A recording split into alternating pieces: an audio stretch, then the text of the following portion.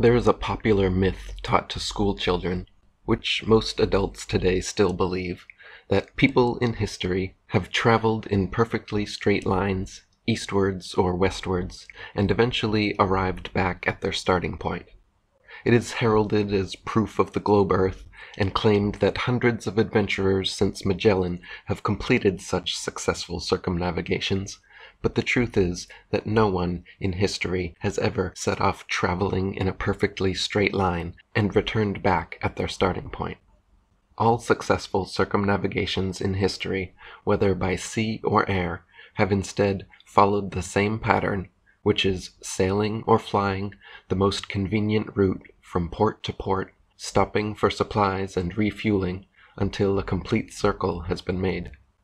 Not a single sailor or aviator in history has or could travel only in the same one perfectly straight direction and magically arrive back where they began.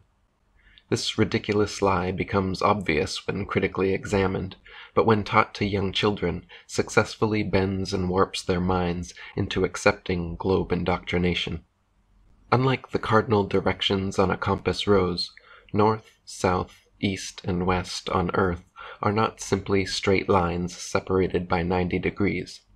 North, rather than being an upward shooting arrow, is actually a point, a center point, the center point of the entire Earth, known as the geographic North Pole, situated directly below Polaris, the North Pole star, the only motionless star in the heavens, which marks the exact northern center point of the sky. South, rather than being a downward shooting arrow, is actually every line tangent to the northern center point, or in other words, every straight line extending outwards from the North Pole heads due south. East and west, rather than being right and left facing arrows, are actually clockwise and counterclockwise circles around the pole. The sun, moon, and stars all rise in the east and set in the west, making perfect circles over and around us every day.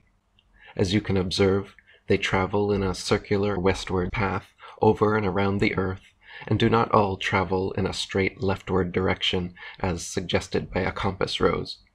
Likewise, navigators since ancient times have used Polaris to guide their ships, knowing that Polaris was the heavenly North Pole, south was traveling keeping your back to Polaris, east meant traveling keeping your left shoulder 90 degrees to the pole star, and west meant traveling keeping your right shoulder 90 degrees to the pole star. All circumnavigations in history have been eastwards or westwards, and never northwards or southwards, because the latter is geographically impossible. Likewise, southern hemisphere flights from Australia to South America, or New Zealand to South Africa, for example, never fly the shortest, most direct route on a globe, which would be southwards over Antarctica. It is claimed this is because such flights would allegedly be too cold for any airplanes to handle. But the reality is the routes are geographically impossible because Antarctica is not a tiny ice continent confined to the underside of a spherical spinning ball Earth. Antarctica is actually the outer southern perimeter of our level motionless plain Earth and surrounds the other 6 continents. How far southwards Antarctica actually extends and how it terminates or what exists beyond it are all unknown to and kept from the general public, however, and as a result, no completely accurate, fully functioning flat Earth map exists or could exist without the people being first allowed full, independent exploration of the Arctic, Antarctic, and everywhere else. There are, however, several maps which work as good visual aids for approximating the geography of our flat stationary Earth. The Gleason's 1892 New Standard Map of the World and Hammond's 1945 Air Age Map of the World are 2 such maps. These so-called azimuthal equidistant maps are used in practical navigation and can be found in the logos of the United Nations, World Health Organization, International Maritime Organization, and International Civil Aviation Organization.